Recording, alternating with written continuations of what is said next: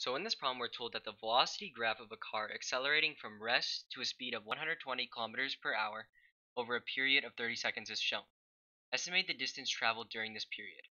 And says to use m of 6 to get the most precise estimate. Round your answer to 2 decimal places. So how do we solve this problem? Well, first let's realize that they tell us that we're going to be using the midpoint for this, and it's going to be split into 6 intervals because it's a 6 right there. So if we split 30 seconds into 6 intervals, 30 divided by 6 is going to be 5. So the gap in between each of our intervals, or they're going to be stopped at 5 in between. So we go 5, 10, 15, 20. So these are going to be the gaps of each of our intervals. And so now what do we want to do? What we want to do is it says use m, so we're going to be using the midpoint of these. So what we want to do is just take the midpoint of each of these, and those are the values that we're going to use. So just want to take the midpoints of each of these values where I'm drawing the dot at. And so what do we want to do next? So we know that the gap in between, we're going to take the gap in between. So gap in between each of these is 5 because it goes from 0, 5, 10. So 5, and then we're going to multiply 5 by each of the midpoints. Let's go ahead and do that. So for this question, you can't really tell exactly, so you just want to make a best guess at this and just try and estimate it. But to me, this first part looks about to be 30. So we're going to do 5 times 30 plus, and then we add all the others. So we're going to add each of these. So the second one to me looks about, if this is going to be 60, this one looks to be about 65. So plus 65, and then this one looks to be about, this is 80, it's about 85. So just try your best on these to make your best guess. And this one right here looks to be about 105.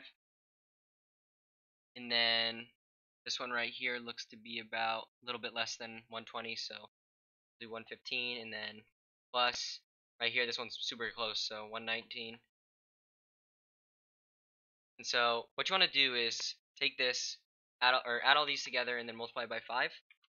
For me, when I go ahead and do that, I'm going to get 2,595.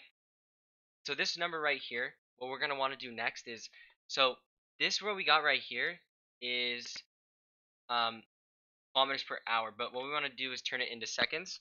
So how do we convert this to seconds? So imagine this is like in hours. So basically we want to convert hours to seconds. So if, let's say, so for every minute there's going to be 60 seconds. And then for every minute, or for every hour, there's going to be 60 minutes in an hour. So basically 1 second is 3,600 of an hour. So basically what we want to do is take this and multiply it by our number.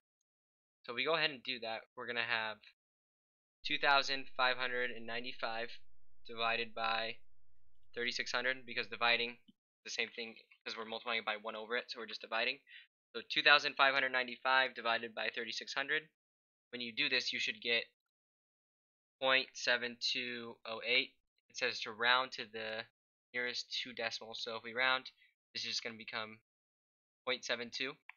So this is going to be an estimate. Your answer might vary because of your estimates, but as long as you're close, you're going to get it right.